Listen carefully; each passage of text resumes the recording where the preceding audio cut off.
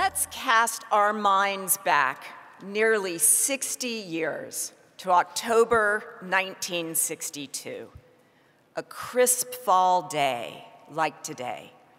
Trees are glimmering from yellow to red, and fewer than 800 students are living, working, and studying around the handful of new buildings that have risen out of a field where potatoes were farmed. Though it may not look like much, this collection of buildings constitutes our first year as a permanent campus, and there is a palpable sense of anticipation in the air because everyone on campus knows that there are big plans for Stony Brook University. Out of these potato fields and these muddy woods on Long Island, an educational powerhouse would soon emerge. In less than a decade, our university grew tenfold to 8,000 students and ambitiously recruited the faculty and staff that would come to define this institution and contribute to society for years to come. It's almost as if this young university sent out a call to all those scholars and students who wanted to join us and do something great, who wanted to meet the future with creativity and collaboration, who wanted to be united for the next century by curiosity and ambition. What did those brilliant scholars see in our university then? What did Nobel Prize-winning physicist Chen Yang, who in 1965 came to Stony Brook from the Institute for Advanced Study in Princeton, sense in our potential when he agreed to be the first director of our Institute for Theoretical Physics? He must have sensed a university making big moves, breaking new ground in areas of science when our country needed it most. A university of ambition, one that embodied grit, tenacity, and vision in preparing for the future. Looking around the arena here today, I see that same bold spirit that attracted Yang and legions of other distinguished faculty. Thank you for joining me as we celebrate the luminous, ambitious future of Stony Brook University.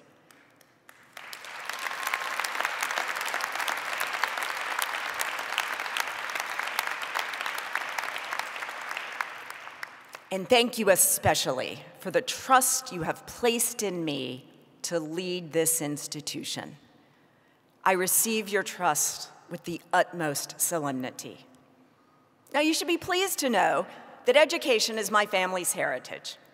At the turn of the 20th century, my great-grandparents were both teachers in a two-room schoolhouse in rural Florida. My grandfather was a high school teacher and principal. My parents, Malcolm and Jackie, were both college professors. My husband of nearly 30 years, Dean, is a first-generation college graduate. And our children, Ian and Fiona, are in the midst of navigating their paths through college. There have been scant few days in the last 4 decades when I have not thought about my role in amplifying the transformative power of higher education. I have dedicated my life's work to this enterprise, and I am thrilled and honored to apply my knowledge, experience, and energy to Stony Brook University.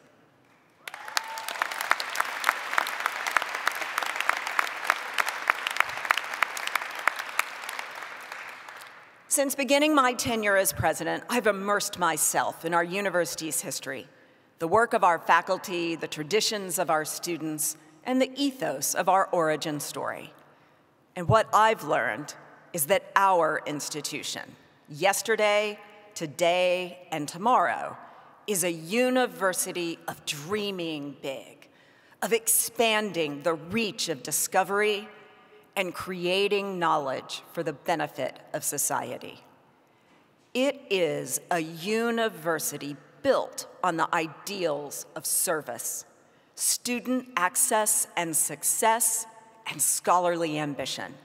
I honor these values and will use them to guide our future.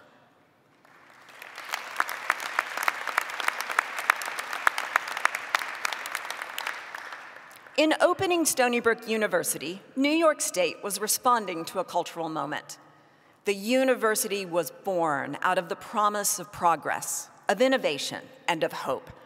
There was an increasing demand for higher education in New York, a growing and more diverse student body, a critical need for better healthcare education, and an imperative for discovery. Our institution took shape with the ambitions and energy of 1960s America. It was the decade of the civil rights movement, a decade that marked a surge in federal investment in research and New York's investment in public universities. Leaders saw that higher education was the answer to our nation's most urgent questions, and Stony Brook's ambitions led it, ultimately, to stand among the finest public universities in the country. It was in 1962 that President Kennedy urged Americans to reach for the moon and push for our most inspired visionary achievements, not because they are easy, he said, but because they are hard, because that goal will serve to organize and measure the best of our energies and skills, because that challenge is one that we are willing to accept, one that we are unwilling to postpone. And so I ask you today, in 2021, what are the goals that we are unwilling to postpone? As we gather this morning in our pandemic era, I believe we are standing in the doorway of another momentous decade. The last year has heightened the continued need for serious systemic change in creating racial, social, and economic equality.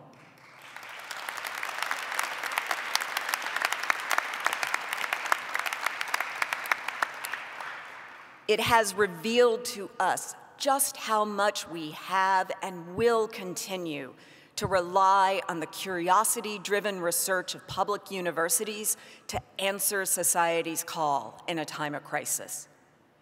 It has demonstrated that art and creativity are our best path toward human connection and understanding.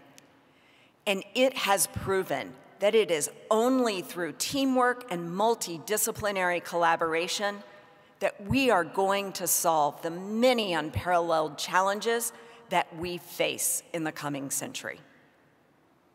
I know we can do this, because that same year that Kennedy gave his celebrated speech and officially announced our country's shot to the moon, Stony Brook's ambitions began to take shape in this very potato field.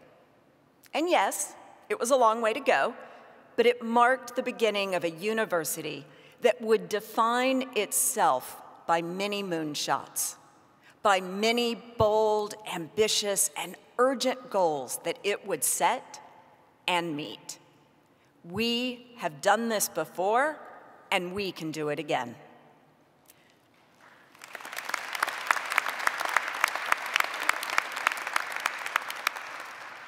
Not 10 years into Stony Brook's history, Dr. Oliver Schaefer founded the research program for the Earth and Sciences Department in 1965.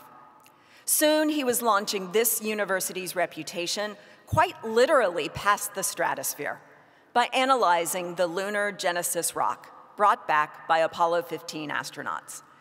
In his innovative research, Schaefer estimated the moon to be approximately 4 billion years old, and in that moment, became the first person in history to date celestial objects.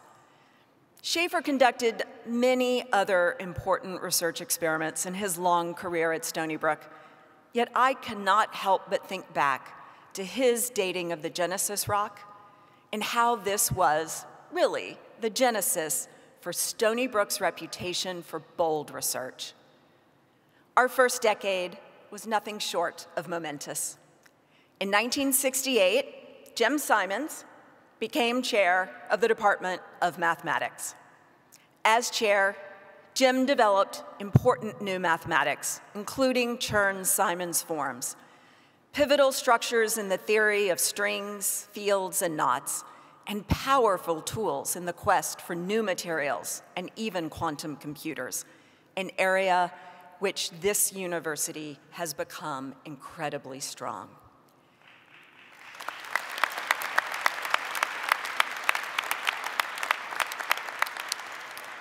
He also recruited other now revered faculty members to Stony Brook, building this university into a dynamo in mathematics and physics. Jim served on the faculty until he established Renaissance Technologies, and he remains Stony Brook's most steadfast supporter, establishing, among other contributions, the Simons Center for Geometry and Physics, an international treasure that is leading the global rebirth of a mathematics-physics cross-fertilization.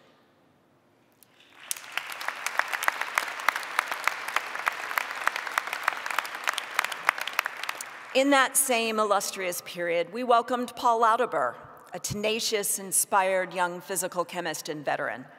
In 1971, Lauterbur made the visionary discovery that nuclear magnetic resonance technology could be used for non-invasive medical imaging. He worked at night when the chemistry department wasn't using their NMR machine and withstood numerous rejections, one famously from Nature magazine, in order to finally publish his findings on magnetic resonance imaging, or MRI technology. I find it symbolic that his original discovery coincided with the opening of Stony Brook University School of Medicine, as Stony Brook was charged with providing superior clinical care to Long Island and pushing the research that would help define and reimagine medical history forever. Since 1979, our art department has been graced by Howardina Pindell, and I was honored to have an exhibition of her work open this inauguration week. A cutting-edge painter and conceptual artist, she has pushed the boundaries of artistic expression, incorporating innovative materials into her practice and exploring the intersections of race and gender. The recipient of 2 National Endowment for the Arts grants and a Guggenheim Fellowship, Professor Pindell has said that she continues to learn from her students even after so many decades. And this dynamic, reciprocal relationship between scholarship and teaching has long defined us as an institution. I am grateful to Professor Pindell and scholars like her for the legacy they have built at our university, ensuring that it is an institution both of scientific excellence as well as artistic expression. Recently, Stony Brook studio artist, alumnus, and tribal member of the Shinnecock Indian Nation, Jeremy Dennis, received a grant from Getty Images for his truly innovative series, Stories, Indigenous Oral Histories, Dreams, and Myth, which stages depictions of myth and legends and creates concrete visual experience through his fine art photography. We are in a time that calls for creativity in tackling our world's most pressing issues, as well as new perspectives as we all push toward a point of critical understanding. Professor Pindell, Jeremy Dennis, and the strong artistic tradition at Stony Brook University are doing that inspired and challenging work. Our institution continues to reinvent and redefine our knowledge landscape. As recently as 2019, Stony Brook's own Eden Figueroa, along with his collaborators at Brookhaven National Laboratory, celebrated the longest successful quantum communication link experiment in the United States. And just this spring, I was proud to present chemist Esther Boros with the 2021 Discovery Prize, meant to help fund her early-stage research on the activation of anti-cancer drug molecules using a radioactive light switch, which could potentially transform the field of cancer care.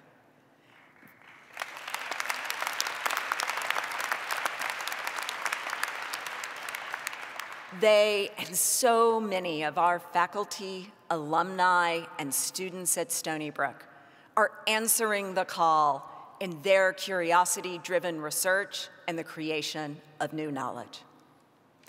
Stony Brook has proven that it is the kind of university that has the vision and capacity to build a better future. And just as we return again and again to reaffirm our commitment and our mission, we must also join together as one university to configure our ambitions for the 21st century.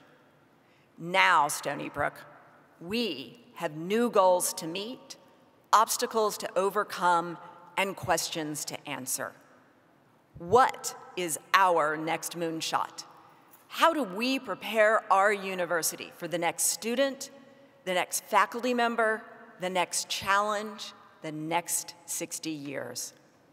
How do we, and here I'll borrow a line from the inaugural address of President John Toll in 1966, how do we enable our students, our scholars, and our community learn how to learn more? It starts with investing in our scholarship, our research, and our collaboration. It starts with empowering every single undergraduate, graduate student, faculty member, and employee to perform at their highest level. It starts with an understanding that if we are going to lead the way into this new era of higher education and healthcare, we must address the needs of our community and tackle the enormous challenges facing our global society. Stony Brook was founded as a university for the modern era, a university that valued an accessible, high-quality education, a university that provided opportunity both within its local community and for a diverse population, a university that saw research excellence and collective accountability as mutual elements of the same goal, to positively impact the world. We are the kind of university that in 1973 welcomed Rich Gelfond, the ambitious son of a disadvantaged household in Plainview, Long Island. He was the first college-bound individual in his family, and his admission to Stony Brook marked the first time Rich had set foot on a college campus. And yet quickly, Rich was working for the school newspaper, designing his own curriculum, winning an election to be the first student on university council, even guest teaching his own sports sociology class. He was delivering on his potential, and then some, because he had found a university that valued the promise of first-generation college students. He had found a university that wanted to empower its students to be their best. After college, Rich went on to become a successful investment banker, acquiring IMAX in 1994, where he remains CEO today, as well as a true friend and advocate for Stony Brook. We remain that kind of university, one that teaches its students to learn how to learn more. When Sabrina Thompson, class of '07, was adjusting to her first semester at Stony Brook, programs like the Collegiate Science and Technology Entry Program and the Lewis Stokes Alliance for Minority Participation provided academic planning and tutoring.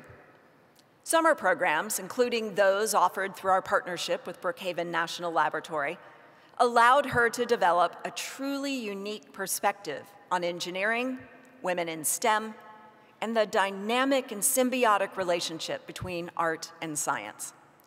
Now Sabrina has found her calling as a NASA engineer, aspiring astronaut, an entrepreneur focused on introducing girls to STEM through art and creativity. Rich and Sabrina's stories are illustrative of our mission.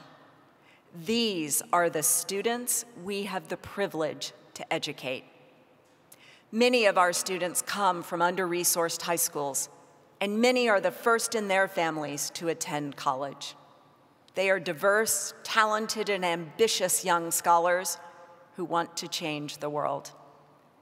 We will continue to amplify their legacies through initiatives like our Women in Science and Engineering program, which has been shared globally by UN Women as a solution to creating gender equity in STEM. By giving our sea wolves a strong foundation to turn their dreams into reality, and by building on a new frontier of discovery that is molded by diverse perspectives. I want Stony Brook University to continue to be an effective launchpad for our young scholars. In order to do that, we must cultivate student preparedness, academic and financial support, and a sense of belonging. This fall marked the first of many new programs targeted towards first-year students, and in the coming years, we will expand our student success initiatives. Our nationally recognized EOP program has a decades-long track record of helping economically marginalized, underserved students lift themselves out of poverty through higher education. And we will be expanding the program with the recent state investment spearheaded by Speaker Carl Hastie.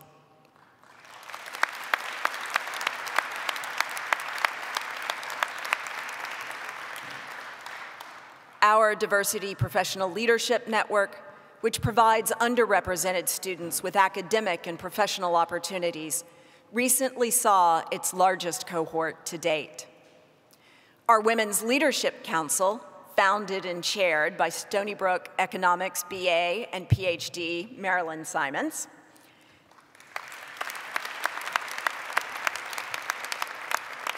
is a mentoring program that pairs outstanding young women scientists with alumni and friends who can support their career journeys. A first-generation college student herself, Marilyn appreciates the power of mentoring as a way to help students achieve their dreams. We will work to constantly improve our student success strategies and build an even more ambitious, successful network of Stony Brook alumni, individuals who can responsibly lead the world through the challenges of the 21st century. The role of our excellent faculty is particularly profound. We look to them both to innovate and push the boundaries of critical thought, as well as mold the next generation's ability to do so. Programs like the Presidential Innovation and Excellence Fund support our faculty's worthy research. We will focus on supporting our faculty across the arc of their careers, and we will build out our Office of the Vice President of Research with the goal of assisting all of our scholars with the resources, tools, and funding that can unleash their intellectual curiosity. The health of our society and the health of this university depend on an engaged, interdisciplinary, and collaborative approach to discovery. Nowhere has this been made more apparent than in our Stony Brook Medicine enterprise, where the past year and a half have highlighted the interconnectedness of patient care and research in serving our community. The pandemic has revealed our reliance on transformative, innovative research being done at universities like ours, intensifying the call for multidisciplinary approaches to lead the way into a healthier future. I could not feel more confident in Stony Brook's ability to meet this moment with our rich history of investigation into the causes and treatments for even the most complex diseases.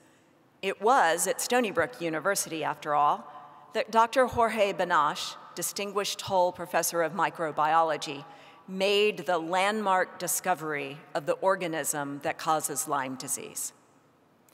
It was at our university that in 2019, Professor Christine De Lorenzo led a groundbreaking cross-disciplinary team of faculty in biomedical engineering and psychiatry to use AI technology in the fight against Alzheimer's. A nationally recognized collaboration, it has the potential to arrest and even reverse the impacts of one of the most pernicious and troubling neurological illnesses. COVID-19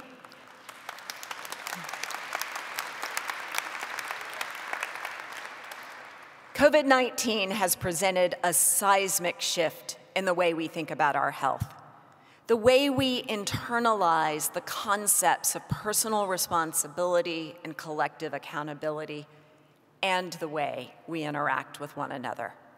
I am proud of the way Stony Brook Medicine has led us through the past year and a half, innovating continuously to provide superior patient care and extending our reach across Long Island to care for new communities. Our Stony Brook scholars pivoted their research to focus on the virus, from the shape of its spike protein to effective treatments, from clinical vaccine trials to groundbreaking longitudinal study on its long-term effects. COVID-19 has proved an accelerant for scientific and medical research, and it has proved a catalyst for our sense of community. The power of a public research university is that it has the ability and the duty to benefit the community around it, as well as foster the groundbreaking discoveries that can impact the world for generations. As it did in the 1960s, the federal government has pledged a significant increase in funding for research, spearheaded by Senator Schumer, defining the moonshot of this decade, our era's most critical problem, climate change. And from across our colleges and schools, Stony Brook has faculty, staff, and students who are answering this urgent call. Esther Takeuchi, SUNY Distinguished Professor and Chair of the Interdisciplinary Science Department at Brookhaven National Laboratory, is the most prolific woman inventor in the country, with more than 150 US patents and a career of innovative interdisciplinary work on clean energy. In 2009, she was the recipient of the President's National Medal of Innovation and Technology for her life-saving development of the battery that powers the world's implantable cardiac defibrillators. Professor Heather Lynch.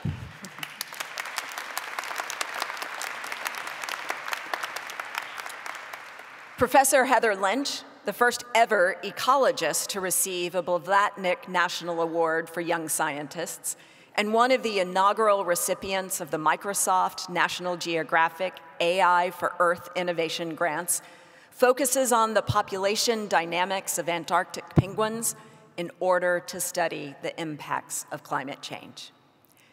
For years, this university has been a national leader in the push for sustainable innovation and clean energy. Our Advanced Energy Research and Technology Center is host to the National Offshore Wind Research Consortium and has recently partnered with leading clean energy companies to advance offshore wind technology. And just weeks ago, Stony Brook University submitted its bid to be the anchor institution for the Governor's Island Center for Climate Solutions. I have been inspired by the way our campus leaders, faculty, staff, and researchers have joined together to compile an impressive bid to create an integrated laboratory on Governor's Island and be a global leader in the world's development of solutions in the fight against climate change.